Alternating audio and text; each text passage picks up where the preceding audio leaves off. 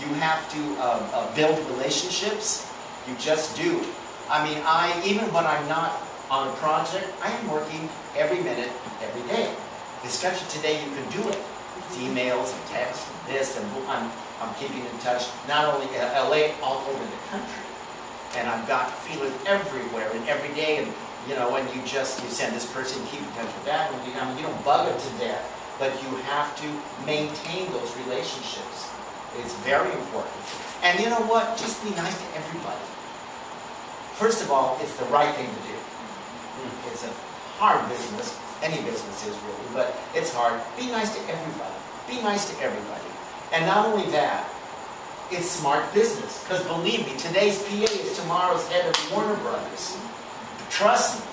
That's why I have so many young friends. I'm thinking people like they'll hire me.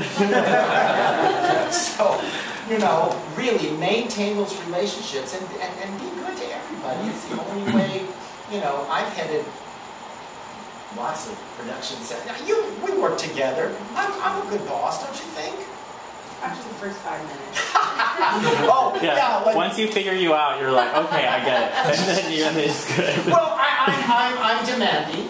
Okay. No, I am. But I don't demand any more of anybody than I demand of myself.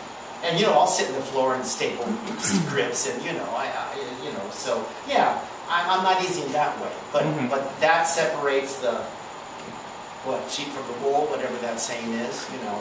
And that's fine, because really, I don't need the riffraff, you know what I'm saying? If somebody can't deal with me, great, then you shouldn't be working with me. Because I do really good work, and everybody I work with is fabulous. They are, or they wouldn't be working with me.